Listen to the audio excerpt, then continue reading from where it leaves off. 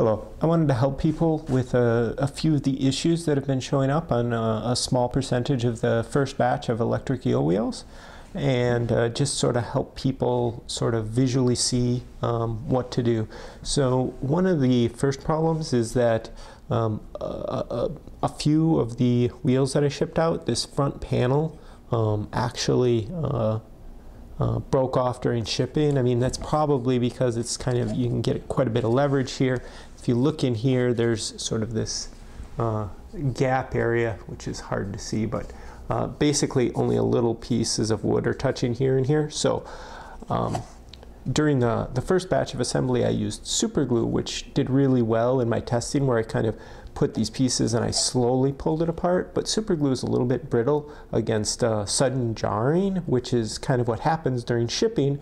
So what we're thinking happens is there's a sudden jar in shipping, and that kind of breaks this front panel off, and people find that it sort of slides off. That definitely shouldn't happen, and the fix for that is really easy. I have a few different types of glue we've tested here.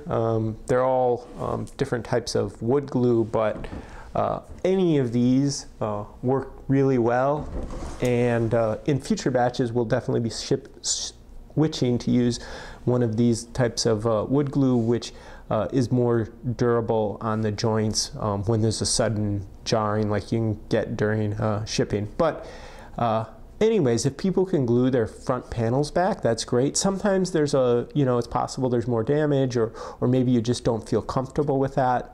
Then I'll replace the eel wheel when I get some more in stock. But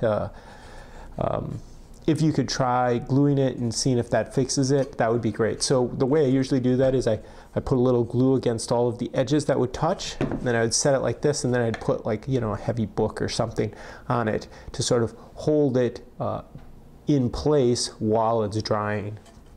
So that's issue number one.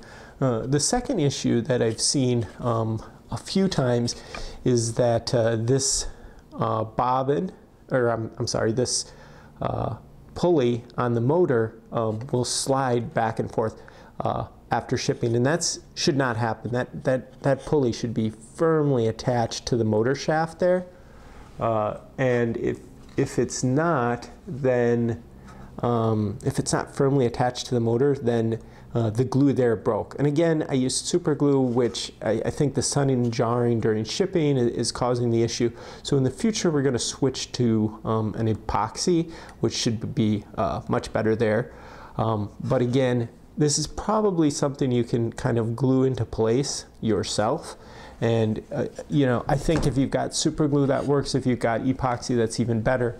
But just sort of glue it back in place and make sure that the drive belt is aligned. And again, let it sit for a little while while it dries, and you should be back in action. Of course, if people have these issues, please let me know. I want to know how many of these kinds of issues are out there, and if there are issues, I'll replace the wheel if necessary. But hopefully people can try to help out and fix their issues locally. But we'll do whatever needs to be done to get the spinners out there happy with the electric eel wheel. So thanks for watching.